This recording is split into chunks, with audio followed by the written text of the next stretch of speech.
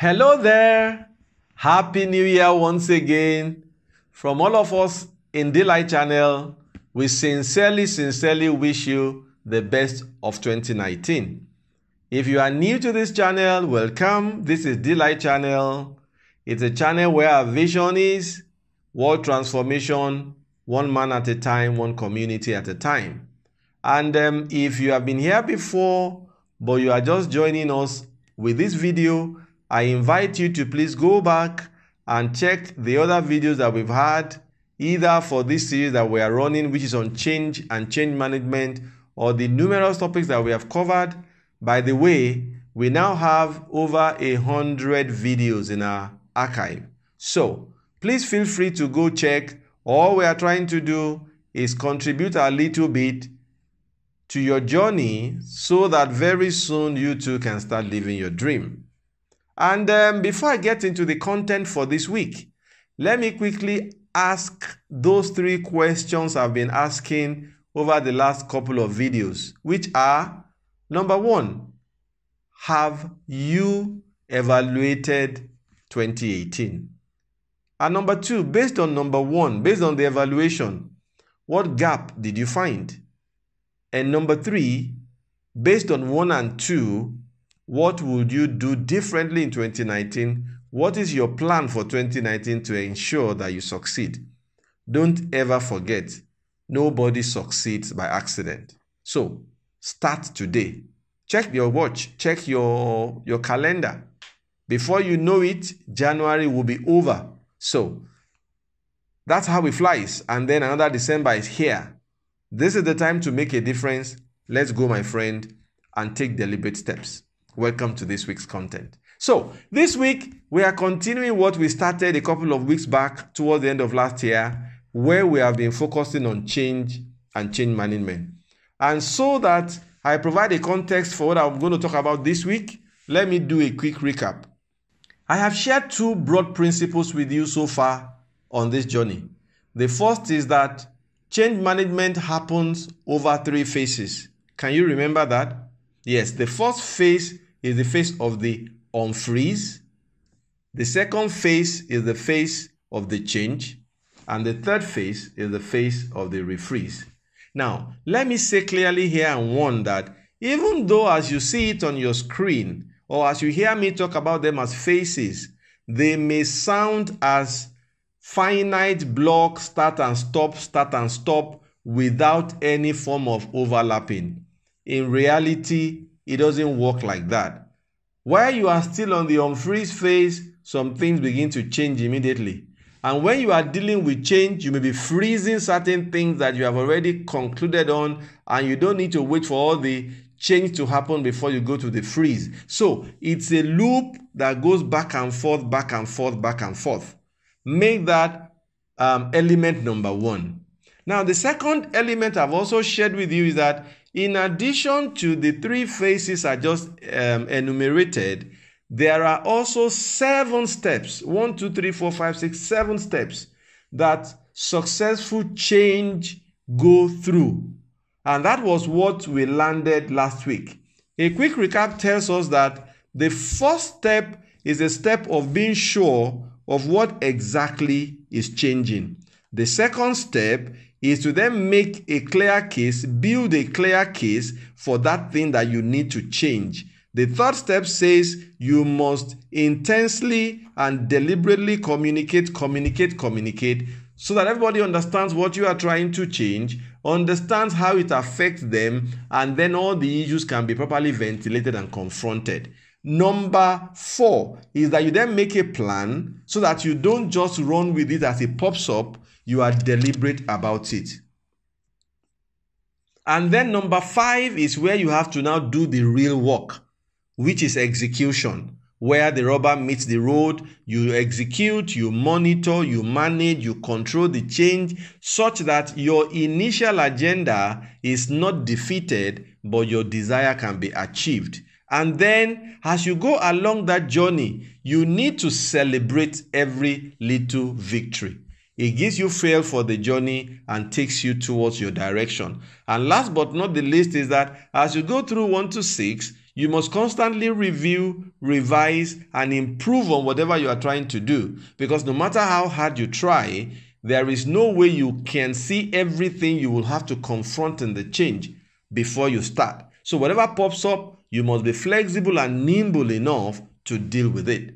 Now, these are the two elements: the 3 phases and the 7 steps. What is the relationship?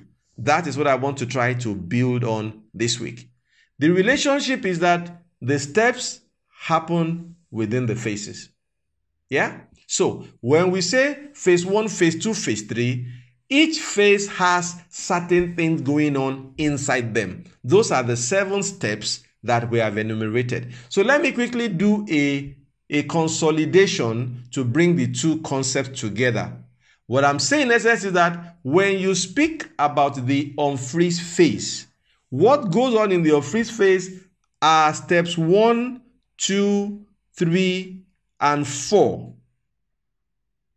Steps 1, 2, 3, and 4 happen in the unfreeze phase. What are these steps? Which is to identify what needs to change, to build a case for it, to communicate, to make a plan. Those are the 4 things that happen within the unfreeze phase.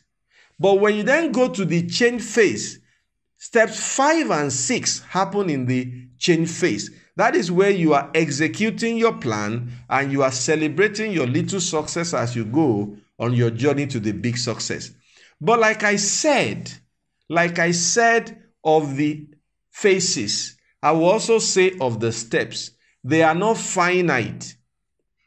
They are not silos. They are not start, stop, start, stop. There is a lot of loop and overlap back and forth in the 7 steps.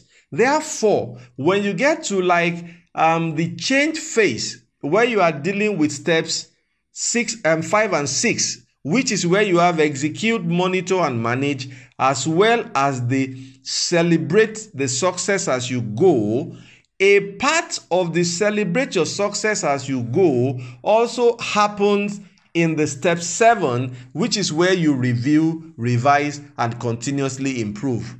What am I saying? I'm saying that as you go through the change process and you learn certain things, you begin to freeze them.